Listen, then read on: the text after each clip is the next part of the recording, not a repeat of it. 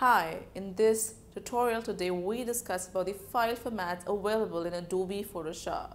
The file formats that Photoshop caters to, there is no doubt. There's an array of file formats, and maybe it's this that makes it suitable for all and everyone. So let's go ahead and see file formats in Photoshop.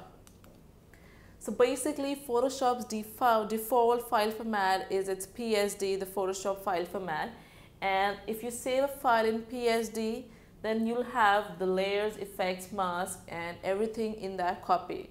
So Photoshop allows up to 2 GB size for the PSD command. If it's higher than that, you can save the image in the PSB or the TIFF. Going ahead with the various file formats available, we have the JPEG, Joint Photographic Experts Group, the GIF, the Graphics Interchange format that supports transparency and animations. We have the large document format, the PSB, which will also save your effects and mask and layers.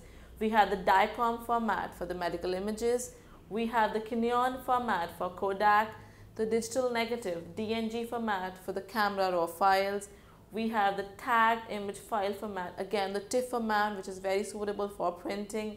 We have Pixar format, which is for 3 dimensions, again in animations, and the portable network graphics, the PNG, again for transparency. So there is no doubt amazing file formats available. Whatever suits you, go ahead and choose that file format.